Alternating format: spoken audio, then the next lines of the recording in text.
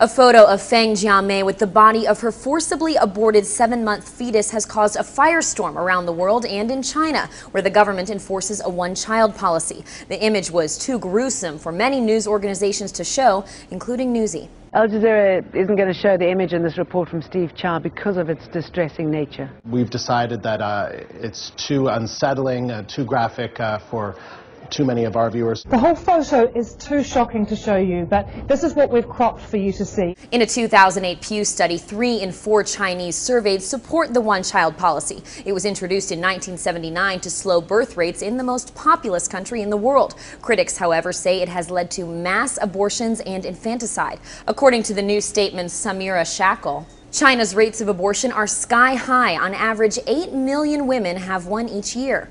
CNN's Eunice Yoon says Feng's story has caused, quote, very rare domestic media coverage and heated comments online. A lot of these comments appear to be having some effect. The authorities originally had insisted that the operation was voluntary. Later, though, they backtracked and said that the procedure had been illegal. For Newsy, I'm Lauren Zima. Multiple sources, the real story.